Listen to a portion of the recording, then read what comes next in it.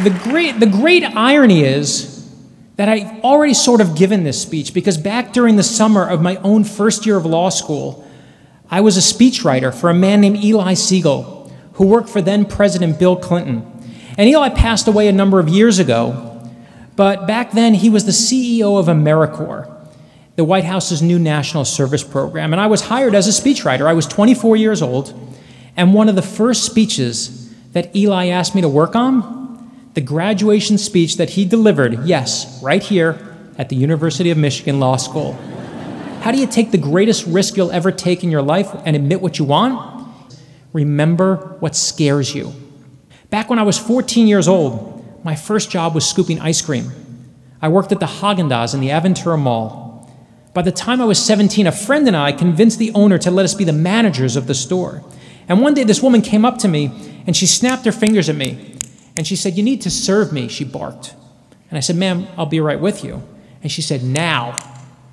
And we go back and forth, and eventually I tell her, "You know what, ma'am, when you talk to me like that, I'm not going to serve you." And she goes ballistic and she yells, "I want to see the manager." And I said, "Hold on, I'll get him for you. Can I help you?" And she says, "You're not the manager." And I said, "Yes, I am, and I'm telling you, we're still not serving you." And she screams at me, "You're going to be working at this miserable ice cream store for the rest of your miserable life." And I said to her, "Ma'am, if I'm still working at this ice cream store for the rest of my miserable life, you're still never getting any ice cream."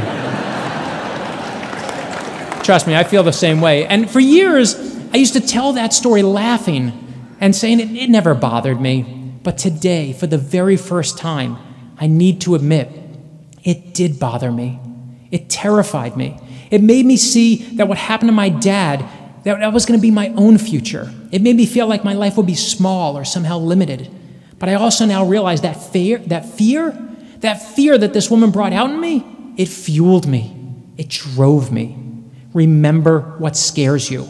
When you're jealous of something, afraid of something, enraged by something, that's your body telling you care deep within you about whatever it is that's eating at you. So figure out what it is, embrace it, and let it be your own rocket fuel. What's the greatest risk you'll ever take? Admitting what you want. How do you admit it? Remember what you love, remember what you fear, and remember what brought you here in the first place. And when you're armed with that information, what do you do now? You jump. Life used to be an escalator. Today, it's a trapeze. It's terrifying. It's exhilarating. But when you make that leap to your authentic self, I promise you, it will be glorious.